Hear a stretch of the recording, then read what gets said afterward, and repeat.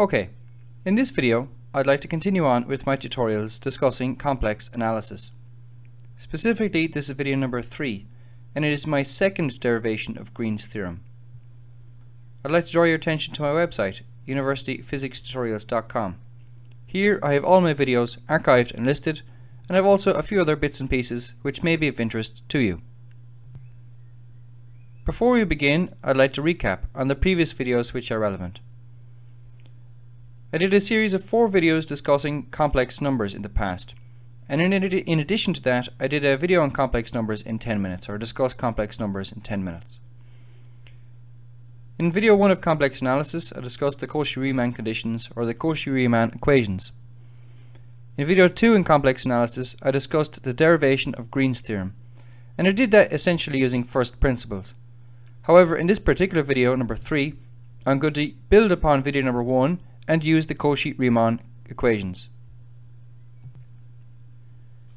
So, the Cauchy-Riemann conditions are written in front of you.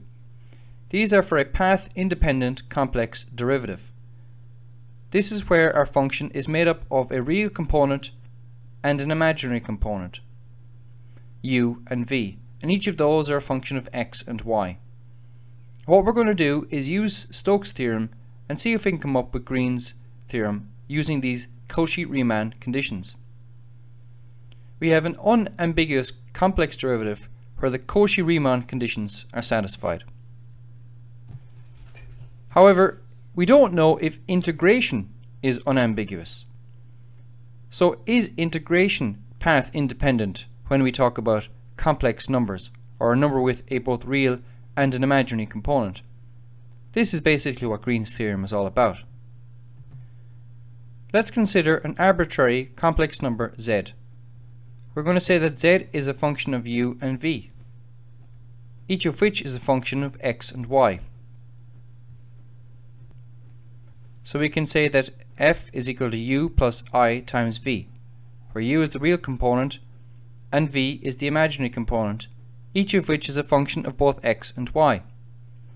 Let's consider the exact same closed curve as we did in video number 2, where we went from x min equal to a, x max equal to b.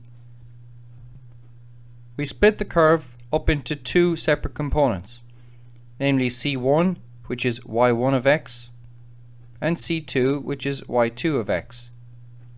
So c, which is a function of z, which of course therefore is a function of u and v, which of course therefore is a function of x and y. We define a positive curve as going anti-clockwise. So just to say it one more time, we break up the path c into 2 smaller paths, namely c1 and c2, y1 of x and y2 of x, and we join them so that their sum is equal to c. Of course, for path independence, going by c1 and c2 should be irrelevant. Mathematically, we can establish this by saying that f of z dz integrated along c1 has to be minus f of z dz integrated along c2. Of course, we can rewrite this and see that their sum is 0. This means that for conservative force fields, the closed line integral of a force field, a conservative force field, is equal to 0. And this is very important. You should know this from your physics. The closed line integral of a conservative force field is 0. Earlier we noted that f is equal to u plus I times v. So let's plug this into our expression. So we say that z is equal to u plus iv, and we have dx plus I dy is equal to dz. As I said in video number 2, Green's theorem only works or is only valid for closed curves, closed line integrals. If we multiply these 2 expressions and group the real and imaginary components, we get u dx minus v dy and v dx minus u dy. These of course have to be equal to 0.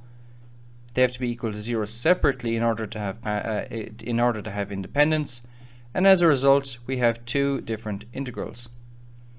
Now, using the notation in the past, we could have L dx at m dy, and I'm going to call this one here L prime dx and M prime dy. Now there's no relationship between L and L prime, M and M prime. It's just, that's the notation I'm going to use.